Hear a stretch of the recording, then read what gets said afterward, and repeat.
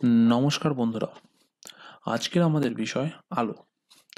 আমরা সকলেই জানি আলো এক প্রকার শক্তি যা বিভিন্ন বস্তুকে দেখতে বা দৃশ্যমান করতে আমাদের সাহায্য করে, কিন্তু আলো নিজে কিন্তু অদৃশ্য থেকে যায়।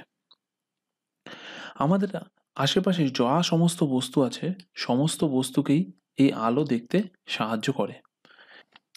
আলো আলোর দু ধরনের ধর্ম দেখতে পাওয়া যায়। আলোর তরঙ্গ ধর্ম যেমন দেখতে পাওয়া যায়, সেরকমই আলোর কণা ধর্মও দেখতে পাওয়া যায়। দেখা যায় আলো শূন্য মাধ্যমের মধ্যে দিয়ে এক জায়গা থেকে আরেক জায়গায় যেতে পারে, অর্থাৎ আলোর মধ্যে তরঙ্গ ধর্ম দেখতে পাওয়া যায়। মূলত এই তরঙ্গটি হলো তড়িৎচুম্বকীয় তরঙ্গ। আবার আলো সৌরকোষের মধ্যে পড়লে তার মধ্যে ফোটন কণার প্রভাবে ইলেকট্রন প্রবাহ দেখতে পাওয়া যায়, অর্থাৎ আলোর মধ্যে কণা ধর্মও দেখতে পাওয়া যায়। এবার আসা যাক আলোর তরঙ্গদৈর্ঘ্য। অন্যান্য তরঙ্গ সাপেক্ষে আলোর অবস্থান কোথায় সেটা এবার দেখে নেওয়া যাক। সবার থেকে ছোট তরঙ্গদৈর্ঘ্য আসি, সেটি হলো গামা রে। তার থেকে একটু বড় তরঙ্গদৈর্ঘ্য হলো এক্স রে। তার থেকে আরেকটু বড় তরঙ্গ হলো ইউভি রে। ইউভি রে থেকে আরো বড় তরঙ্গদৈর্ঘ্য সম্পন্ন হলো আমাদের দৃশ্যমান আলো। এই দৃশ্যমান আলোটাই হলো আমরা দেখতে পাই, যেটাকে আমরা সাধারণ আলো বলে থাকি।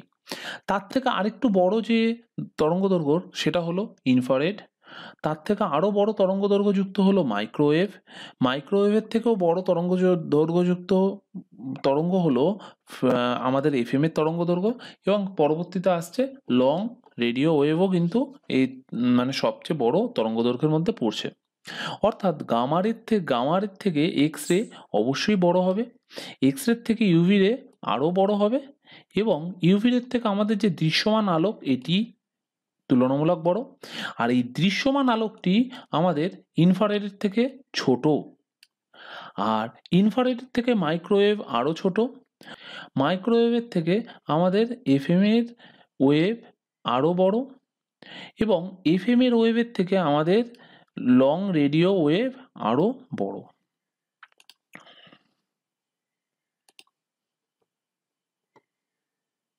এবার দেখে নেওয়া যাক আলোর গতিবেগ। শূন্য স্থানে আলোর গতিবেগ হলো 3 × 10⁸ মিটার পার সেকেন্ড। জলের মধ্যে আলোর গতিবেগ হলো 2.25 × 10⁸ মিটার পার সেকেন্ড। তারপিন তেলের মধ্যে আলোর গতিবেগ হলো 2.04 × 10⁸ মিটার পার সেকেন্ড। কাঁচের মধ্যে আলোর গতিবেগ হলো 2.0 × 10⁸ metre per second. Rock salt বা নাইলনের মধ্যে আলোর গতিবেগ হলো 1.96 × 10⁸ মিটার পার সেকেন্ড। অর্থাৎ একটা জিনিস ভালো করে দেখলে বোঝা যাবে যে আমরা শূন্যস্থান থেকে জলের ঘনত্ব একটু বেশি, সেখানে গতিবেগের পরিবর্তন হয়েছে। জলের থেকে তারপিন তেলের ঘনত্ব আরেকটু বেশি, সেখানে আরেকটু গতিবেগের পরিবর্তন হয়েছে। এবং তারপিন তেলের থেকে কাচের ঘনত্ব আরও বেশি, সেখানেও কিন্তু আলোর গতিবেগের পরিবর্তন হয়েছে। অর্থাৎ ঘনত্বের সঙ্গে সঙ্গে মাধ্যমের যখন ঘনত্ব পাল্টাচ্ছে, তার সাথে সাথে আলোর গতিবেগও কিন্তু পাল্টাচ্ছে।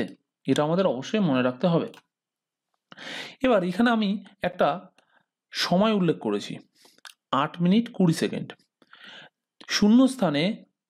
শূন্যস্থানের মধ্যে দিয়ে আলো সূর্য থেকে পৃথিবীতে আসতে 8 মিনিট 20 সেকেন্ড সময় নেয়। সেই সময়টাই আমি এখানে উল্লেখ করেছি। এবার আসা যাক আলোর উৎসে। আলোর উৎস সাধারণত দু রকমের হয়, একটা হলো স্বপ্রভ উৎস, আরেকটা হলো নিষ্প্রভ উৎস। স্বপ্রভ উৎস কোনগুলো? যে সমস্ত উৎস থেকে আলো উৎপন্ন হতে পারে তাদেরকে আমরা স্বপ্রভ উৎস বলি, যেমন সূর্য এবং বাকি নক্ষত্রগুলো। সেরকমভাবেই যে সমস্ত উৎস থেকে আলো উৎপন্ন হতে পারে না তাদেরকে বলা হয় নিষ্প্রভ উৎস, যেরকম চাঁদ বা অন্যান্য গ্রহগুলো। নেওয়া যায় মাধ্যম। আমরা একটু আগেই আলোর গতিবেগের সময় উল্লেখ করেছি যে বিভিন্ন মাধ্যমে আলোর গতিবেগ বিভিন্ন হয়। অর্থাৎ এই মাধ্যম হলো যার মধ্যে দিয়ে আলো যাচ্ছে, সেটাকেই হলো আমরা মাধ্যম বলি। সাধারণত মাধ্যম দু রকমের হয়, একটা হলো স্বচ্ছ মাধ্যম, আর একটা হলো অস্বচ্ছ মাধ্যম। স্বচ্ছ মাধ্যম হলো সেই সমস্ত মাধ্যম যে মাধ্যমের মধ্যে দিয়ে আলো খুব সহজেই এক জায়গা থেকে এক জায়গায় যেতে পারে, তাদেরকে আমরা স্বচ্ছ মাধ্যম বলি। আর অস্বচ্ছ মাধ্যম হলো যে মাধ্যমের মধ্যে দিয়ে আলো এক জায়গা থেকে অন্য জায়গায় যেতে বাধাপ্রাপ্ত হয়, বা সাময়িকভাবে বাধাপ্রাপ্ত হয় তাদেরকে আমরা অস্বচ্ছ মাধ্যম বলি। এছাড়াও যে বস্তুগুলিকে আলো ভেদ করতে পারে না তাদেরকে আলোর পক্ষে অভেদ্য বস্তু বা অপেক মিডিয়ামও বলা হয়ে থাকে।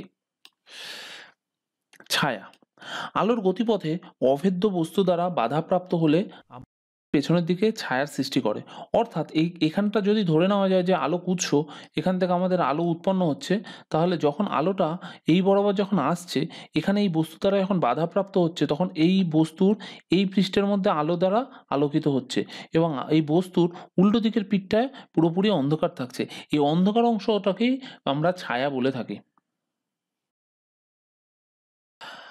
আলোক রশ্মি উৎস থেকে আলো যখন মাধ্যমের মধ্যে দিয়ে যায় সেই আলোগুলোকেই আমরা আলোকরশ্মি বলে থাকি। আলোক উৎস থেকে আলো যখন মাধ্যমের মধ্যে দিয়ে এক জায়গা থেকে অন্য জায়গায় যায় ৩ রকমভাবে যেতে পারে। তার ভিত্তিতে আমরা আলোকরশ্মিকে ৩টে ভাগে ভাগ করে থাকি। আলোক উৎস থেকে যখন আলোকরশ্মিগুলো সমান্তরালভাবে মাধ্যমের মধ্যে দিয়ে এগিয়ে যায় তখন আমরা তাকে সমান্তরাল আলোকরশ্মি বলি বা সমান্তরাল রশ্মি বলি। আলোক উৎস থেকে যখন আলো একটা নির্দিষ্ট বিন্দু অভিমুখে যায় তখন আমরা তাকে অভিসারী আলোকরশ্মি বা অভিসারী রশ্মি বলে থাকি। আলোক উৎস থেকে যখন আলো চারদিকে ছড়িয়ে যায়, অর্থাৎ আলোক উৎসটা যদি আমরা একটা বিন্দু হিসাবে ধরে নিই, তার থেকে আলোটা চারদিকে ছড়িয়ে যাচ্ছে, এই অবস্থায় যদি আলো এক জায়গা থেকে অন্য জায়গায় যায়, সেক্ষেত্রে কিন্তু তাকে আমরা অপসারী আলোকরশ্মি বা অপসারী রশ্মি বলে থাকি। আলোর প্রতিফলন আলো এক মাধ্যম থেকে অন্য মাধ্যমে যাওয়ার সময় দুই মাধ্যমের বিভেদ তল থেকে কিছু পরিমাণ আলো আগের মাধ্যমে ফিরে আসে। এই ঘটনাকে আমরা আলোর প্রতিফলন বলে থাকি।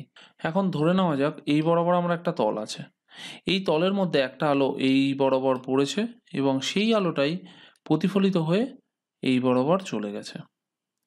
এক্ষেত্রে এক্ষেত্রে আমরা ভালো করেই বুঝতে পারছি যে আলোর অভিমুখটা হবে এই বরাবর যেহেতু আলোটা পড়ছে এবং আলোটা প্রতিফলিত হওয়ার পরে আলোটা এই দিক বরাবর চলে গেছে। এক্ষেত্রে আমরা যদি আপাতন বিন্দুর ওপর যদি একটা লম্ব টানি, সেক্ষেত্রে এই কোণটা হবে আমার আপাতন কোণ এবং এই কোণটা হবে আমার প্রতিফলিত কোণ। প্রতিফলন দু রকমের, নিয়মিত প্রতিফলন এবং অনিয়মিত প্রতিফলন। যখন সমান্তরাল আলোকরশ্মিগুলো একটা সমতলের ওপর পড়ে এবং ও প্রতিফলিত হয়ে সমান্তরালভাবেই চলে যায় তখন সেটাকে আমরা বলে থাকি নিয়মিত প্রতিফলন।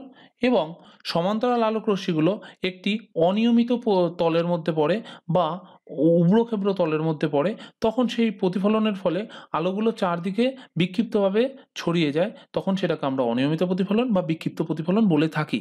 আবার আমরা সবাই আমাদের বাড়িতে আয়না দেখেছি, সে আমাদের বাড়ির যে আয়না, সে আয়নার মধ্যে যে প্রতিফলনটা হয় সেটা হলো আমাদের নিয়মিত প্রতিফলন হয় এবং সেক্ষেত্রে যে আলোটা পড়ছে সেই আলোটা সেই একই কোণে ফিরেও যায়। আয়নায় আমরা নিয়মিত প্রতিফলন দেখে থাকি। আমাদের আশেপাশে সমস্ত বস্তু অনিয়মিত প্রতিফলন বা বিক্ষিপ্ত প্রতিফলনের জন্যই দেখতে পাই, কারণ বিক্ষিপ্ত প্রতিফলনের ফলে আলোগুলি চারদিকে সমানভাবে ছড়িয়ে যায় এবং আমরা সেই বস্তুটাকে দেখতে পাই।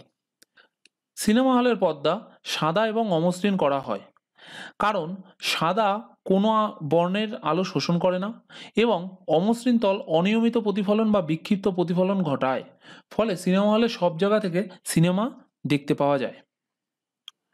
প্রতিবিম্ব যখন কোনো উৎস থেকে আগত আলোকরশ্মি প্রতিফলিত বা প্রতিসৃত হয়ে অন্য কোনো বিন্দুতে মিলিত হচ্ছে বলে মনে হয় তখন আমরা দ্বিতীয় বিন্দুকে প্রথম বিন্দুর সাপেক্ষে প্রতিবিম্ব বলে থাকি। সাধারণত প্রতিবিম্ব দু রকমের হয়, একটা হলো সদ্বিম্ব, আরেকটা হলো অসৎবিম্ব। বিম্ব হলো আমাদের সিনেমার পর্দায় আলোটাকে আমরা ডাইরেক্ট ফেলতে পারি, তার ফলে যে প্রতিবিম্বটা গঠিত হয় সেটা হলো সদ্বিম্ব এবং আমরা আয়নার মধ্যে যে প্রতিবিম্বটাকে গঠন হতে দেখি সেই প্রতিবিম্বটাকে আমরা অসৎবিম্ব বলে থাকি। দর্পণ দর্পণ বলতে আমরা বুঝি কাচের তৈরি চকচকে সমতল বিশিষ্ট প্রতিফলক, যা যে কোনো আলোকে খুব সহজেই প্রতিফলিত করতে পারে। দর্পণের পেছনে যে চকচকে প্রলেপটি দেওয়া থাকে, প্রাচীনকালে সেটা পারদের দেওয়া হতো, পারদের, এখন সেটাকে রূপোর বা কিছু কিছু ক্ষেত্রে অ্যালুমিনিয়ামের প্রলেপও দেওয়া হয়। আমাদের মনে রাখতে হবে দর্পণ সাধারণত দু রকমের হয়, একটা হলো সমতল দর্পণ আর একটা হলো গোলীয় দর্পণ। সমতল দর্পণ কোনগুলো? আমাদের বাড়ির যে দর্পণগুলো আমরা ব্যবহার করে থাকি সেগুলো সবই সমতল দর্পণ। গলীয় দর্পণ, গলীয় দর্পণ দু রকমের হয়, একটা হলো উত্তল দর্পণ আর একটা হলো অবতল দর্পণ। উত্তল দর্পণের ক্ষেত্রে প্রলেপটা ভেতরের দিকে দেওয়া থাকে এবং চকচকে দিকটা বাইরের দিকে থাকে, যার ফলে যে সমান্তরাল আলোগুলো আসে সে আলোগুলো কি হয়, বাইরের দিকে অপসারী রূপে বেরিয়ে যায়। এক্ষেত্রে দেখতে পাওয়া যায় যে এই অপসারী রেখাগুলোকে যদি পেছনের দিকে বর্ধিত করা হয় কাল্পনিক রেখা দ্বারা, সেক্ষেত্রে যে বিন্দুতে এসে মেশে সেই বিন্দুকে আমরা উত্তল দর্পণের ফোকাস বলে থাকি। আর এই পোল থেকে এই ফোকাসের দূরত্বকে আমরা ফোকাস দূরত্ব বলে থাকি। অবতল দর্পণের ক্ষেত্রে ভেতরের দিকে হলো আমাদের আলোগুলো প্রতিফলিত হয় এবং ওর ক্ষেত্রে বাইরের দিকে হলো আমাদের বাইরের দিকে প্রলেপটা দেওয়া থাকে। এই অবতল দর্পণের ক্ষেত্রে সমান্তরাল আলোকরশ্মিগুলো একটা নির্দিষ্ট বিন্দুতে এসে মেলে, সেই বিন্দুটাকে আমরা ফোকাস বলে থাকি। সমতল দর্পণে অসৎবিম্ব গঠিত হয়, অর্থাৎ সমতল দর্পণের মধ্যে যে প্রতিবিম্বটি গঠিত হয় সেই প্রতিবিম্বটি সবসময় অসৎ হয়। আমরা বাড়ির যে দর্পণ ব্যবহার করি, অর্থাৎ যে সমতল দর্পণ, সেই দর্পণের মধ্যে বস্তুর যে দূরত্ব হয় এবং দর্পণের মধ্যে যে প্রতিবিম্ব হয় তার দূরত্ব সবসময় সমান হয়।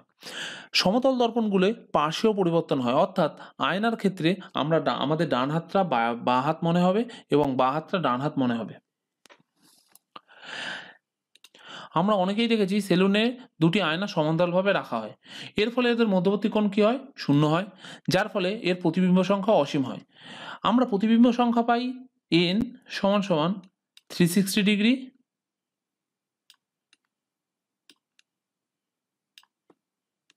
By theta minus 1। এক্ষেত্রে 360 ডিগ্রি বাই 0 অর্থাৎ ইনফিনিটি মাইনাস 1 অর্থাৎ ইনফিনিটি, অর্থাৎ এক্ষেত্রে আমরা বুঝতে পারছি যে প্রতিবিম্বের সংখ্যা অসীম। এবার আসা যাক দর্পণের ব্যবহারে। আমরা আগেই দেখেছি দর্পণ 3 রকমের হয়, সমতল দর্পণ, উত্তল দর্পণ এবং অবতল দর্পণ। সমতল দর্পণ সাধারণত আমাদের বাড়ির সাধারণ কাজে ব্যবহার করা হয়। উত্তল দর্পণ সাধারণত লুকিং গ্লাস এবং স্ট্রিট ল্যাম্পে ব্যবহার করা হয়। অবতল দর্পণ অবতল দর্পণে সাধারণত বস্তুর আকার প্রতিবিম্বের আকারের থেকে বড় করে দেখা যায়। এর ফলে ডেন্টিস্টরা অর্থাৎ দাঁতের ডাক্তাররা যে আয়নাটা ব্যবহার করে সেই আয়নাটায় দাঁত বড় করে দেখতে এই অবতল দর্পণ ব্যবহার করা হয়। এছাড়াও মেকআপ বক্সের আয়নায়, সোলার কুকারের আয়নায় এখানে আমরা অবতল দর্পণ ব্যবহার করে থাকি।